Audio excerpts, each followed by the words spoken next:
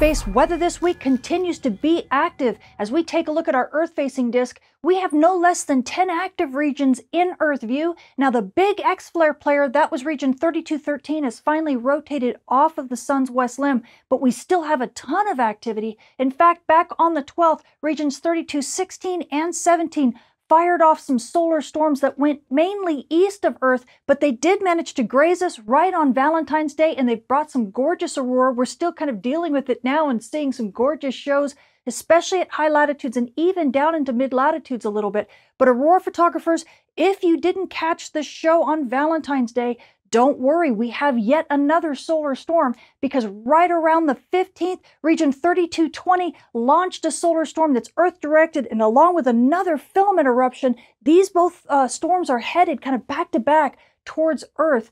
NASA models and NOAA models show that we could have impact as early as midday on the 17th or possibly into the 18th. So this should be an extended show. It could definitely bring aurora down to mid-latitudes. So aurora photographers, keep your batteries charged and get ready. Now, as we take a look at the sun's far side, this is stereo A, and it's looking at the sun just a little bit from the side. You can see region 3213 rotating off of the sun's west limb in stereo's view, but really I want you to focus your eyes on the east limb, because there's still some active regions, especially in the north, that are solar storm producers and likely big flare players that have yet to rotate into Earth view.